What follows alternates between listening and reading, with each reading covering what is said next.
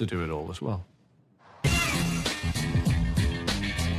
Finding those items that stand out but are still affordable means time in the van to hunt them down. And today it's a 300-mile trip to Paddock Wood in Kent to visit a new antique market. Right then, T, so we're in Kent and we're off to the big Brocante. Okay. It's a new fair. It's only been on once before, heard good things. New fairs bring out a lot of new dealers and first-timers. Yeah. And that brings out the good stuff.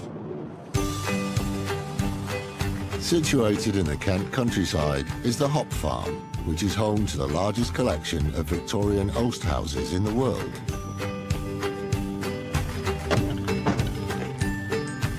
It's also the venue of the Big Brocante Antiques Market, where there are 100 stalls with dealers from all over the country coming to sell the best of their antiques, vintage and decorative pieces.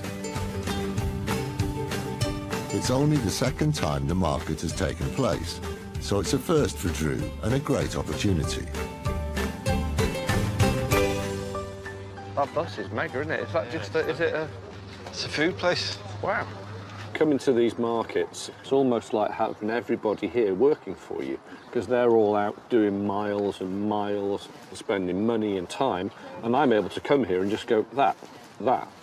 So it really saves me an awful lot of time. That's why these fairs are so good. What have you gone for there? Bacon, egg.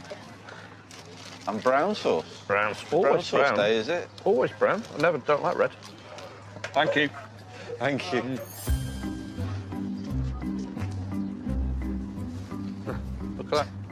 Cement mixes. Great pair of planters. That's brilliant. Imagine the swearing they've seen. When he started out in the trade, Drew spent years working markets like this and still has a soft spot for them today.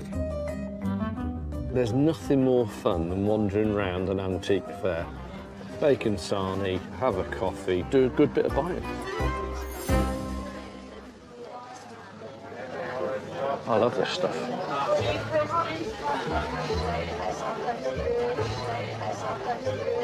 Look at that. He's beautiful. Isn't it great? He's terrific. Yeah. How much is he? He's 90. He's lovely. Everybody does exactly what you've just done. Yeah. He's so tactile. He used to be that high. That's it, yeah. He's worn him down over time. Yeah. There's this thing I kept looking at and keep touching this beautiful buffalo or bison, and it's just great looking, and I can't take my hands off it. So if I can't, somebody else is going to feel the same, aren't they? And it's 90 quid. I think I can get 180. I think I can double up. This modernist-looking bull was made by Ruschka, a German company that was a prolific maker of lava-glazed pottery in the 1960s and 70s. The finish gets its name because the texture and appearance mimics that of volcanic lava as it cools. West German pottery like this is becoming increasingly popular. It could be worth around £200. I've got to have him. You're going to have him? I've got to have him, yeah. Thank you very much. OK, I'll take your money. I can't not have him. The benefit of antique markets is that they attract a fantastic mix of established dealers and some Drew's done business with before. Nice to see you. Nice to see you too. One stand just jumped straight out at me. I thought, oh, look at that. That looks like good gear. Straight over to it. It's a dealer I know, Sophie. Done business with her in the past. This is somebody who knows what they're doing. I like your row of men.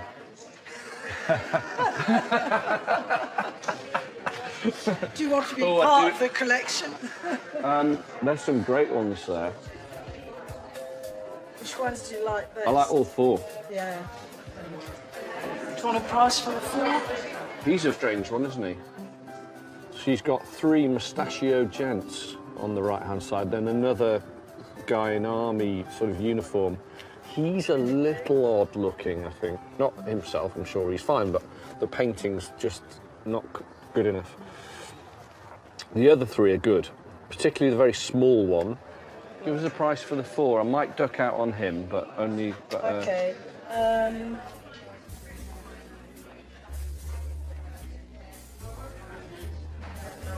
600.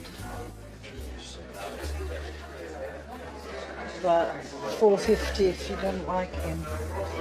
I've been buying Oakley blokes on canvas and board for decades. I love them. They're great. Yeah, it's tight, isn't it? They seem to be fetching more and more. They're really going up and up. Really? In price. I'll tell you what, I'll take those 3.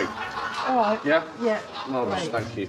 I bought all 3 of the paintings for 350 quid. So basically I'm spread betting. You know, I'm sort of going, well, if I'm going to make money on that one for sure, but I want to charge a little bit more for this one, and that one I might break even through. Because what I'll do, I'll group those on the wall as one in the shop. Drew spotted a few other things he's keen to get his hands on. Is this all yours as well? Yeah, that's all. This little modernist chair thing here. 140, Drew. Is there anything about it? Eh? What is it? It's got a makers. It's Italian. Oh. There's no age to it, is it? It's 80s, is it? 80s, yeah. 80s. How much is that, sir? 140. It just had an unusual shape. It's Yeah. not really the kind of thing I actually buy. No, I think I'd get 180 out of it, so yeah, we'll have that. Yeah? Yeah, marvellous, thanks. You shouldn't buy single chairs unless they stand out on their own. It's called sitting well in the room, and it should look good from every single angle. That one does. What about this pair of chairs? 180. And the little table? 90. Okay. And that one? I like that one. 120.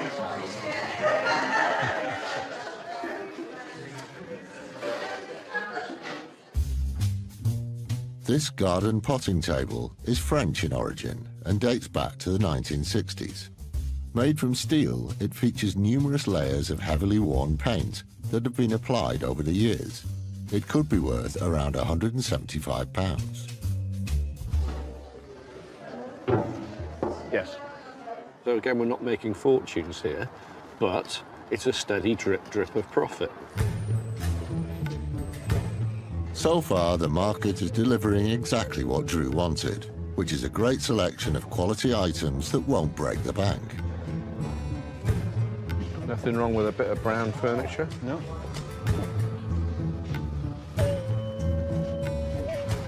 It's nice, isn't it? Hello. Hello. Can that be 100 quid? What's the right one?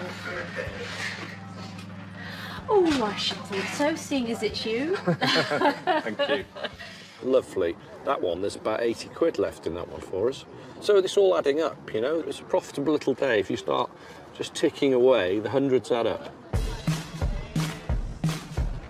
With hundreds of dealers wanting to do business, Nice. Drew's spoilt for choice. For sure. Yeah. How much is it? 50 quid. 50 quid? Yeah. Marvellous.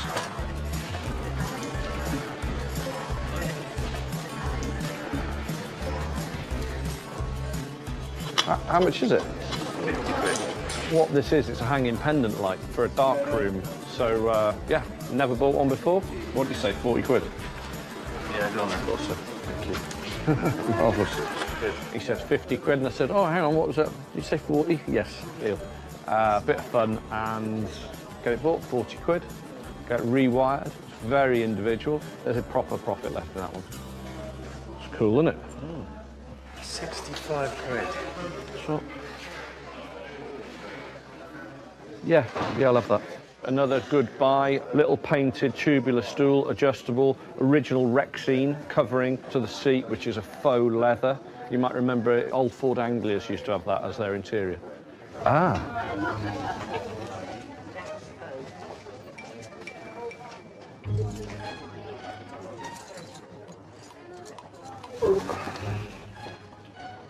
That's all right, isn't it? Yes. This. Hello. Is this yours? Yes, Can I buy that? of course you can. They seem to be following me around these, and these little crystal table lamps. Got a lovely colour swirl in it. Just a really nice, good one. Made in France in the 1950s, this crystal table lamp features a blue swirl and brass light fitting. Free from chips and scratches that can affect pieces like these, it's in immaculate condition and could be worth around £150. Yeah. Thank you. Yeah, I'll Would you love like me that. to wrap it up? Drew's already bought an eclectic mix of walkout pieces, but his eagle eye has spotted something on a grander scale. I just loved it, that Christ figure. I really like it. It's French, it's got to be French. Oh, God. You can barely see that it's still there. See it there? It's really good, isn't it? We're wandering around the fair, and then I see this, what looks like a tin corpus.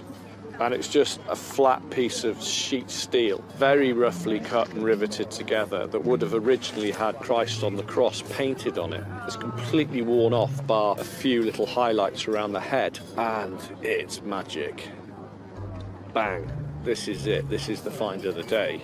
I'm buying it. It's just got it all. It's quite dark, it's moody, it's cool as hell. What's the death on it? Whatever got on it. 4.5. Can it be 3? No, 350.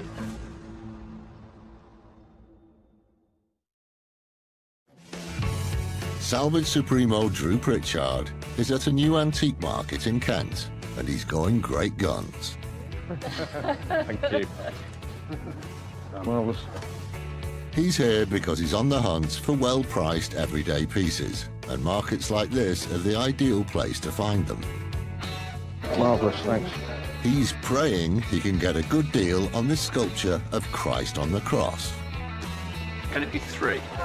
No, 350. Yeah, sold. Yeah? Yeah. Marvellous, thank you. Yeah, I've got to have that.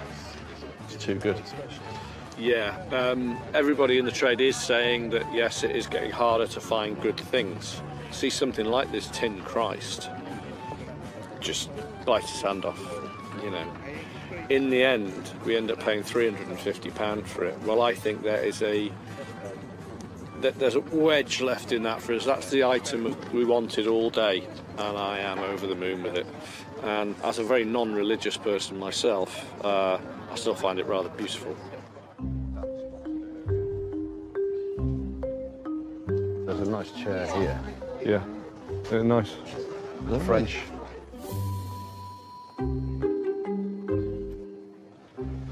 That's all right.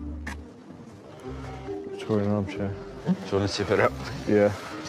The back's not leather as usual, it's the pleather on the back. French, 1900, something like that. So, yeah. Oh, God. Uncomfortable? It's uncomfortable. Yeah. Must be French. Needs a little bit of doing. Hello. Hi. I like your little chair. She buy it in France? No, I bought it off of a French guy, but he deals over here. It's just the right side of nearly. Knackered. Yeah. No, I like it, I like it. Thank you. 325. Yeah. Want to buy that? Oh, thank you. What can you do? Anything? I could do 3 if that helps. Fine. Yeah, we'll have that. Thank you very much. Thank you. Cheers. Now you bought it, I'll just turn that round.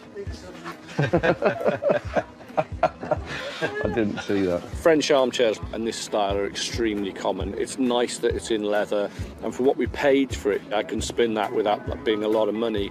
I think we'll have to check it all underneath, re-ebonise the leg and give it a nice polish the leather all over, and it should see 5.5.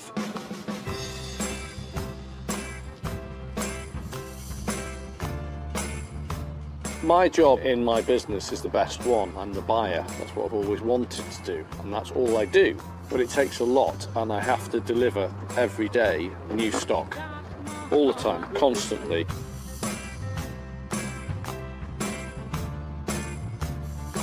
You always go out every day to find things, hoping you'll find something a bit special. And today we did that in spade loads.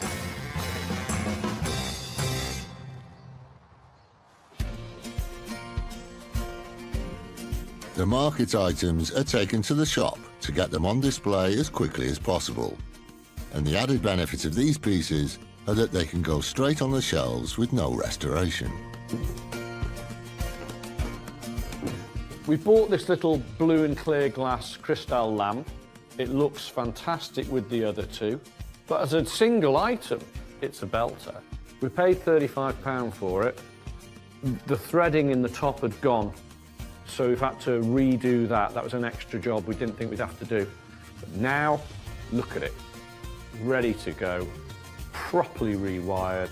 You can buy 2 or 3 to make a set. Very happy with it. Another great purchase at the fair. So we put the little medical sort of lunch table for your bed. Here, it's in the shop. Looks great. Bought for £50. We haven't put any casters on it, there's no need. I can sell that now in the shop for £120. And because we dragged ourselves all the way down to that fair and got up early and did the work, we're now going to end up with something that's got a small amount of profit, but the most important thing, happy customer. They come back. Remember, everything we buy here, everything that comes through the door, I've chosen, and it has to have my fingerprint on all of it. And now Sam and Kate have got the job of selling the stuff. But what I bought, I'm very happy with.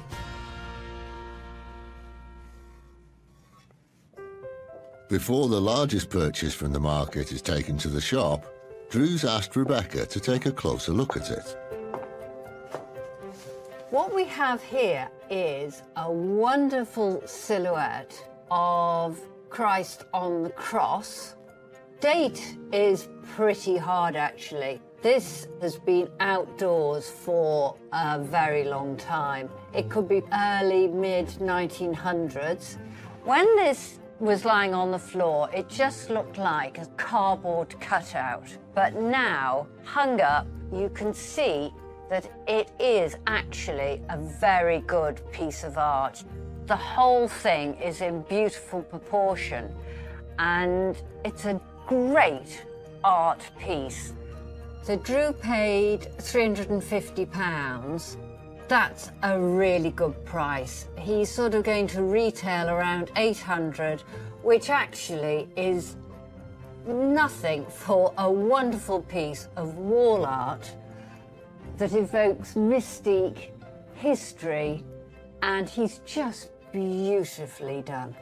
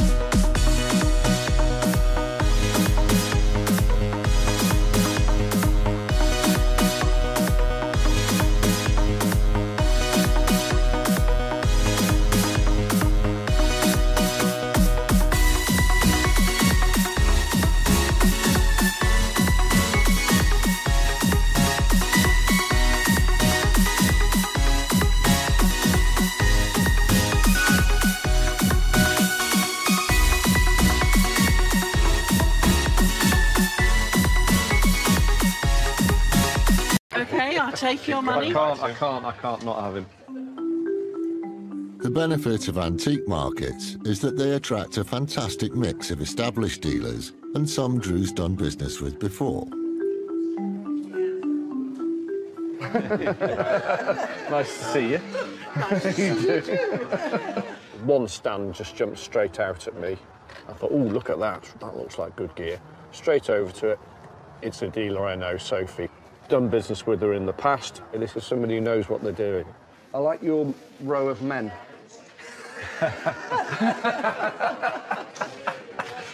Do you want to be part of the collection? There's some great ones there. Which ones do you like best? I like all four. Yeah. Do you want a price for the 4? He's a strange one, isn't he? She's got 3 mustachioed gents on the right-hand side, then another guy in army sort of uniform. He's a little odd looking, I think. Not himself, I'm sure he's fine, but the painting's just not good enough. The other 3 are good, particularly the very small one. Give us a price for the 4. I might duck out on him, but only... Okay.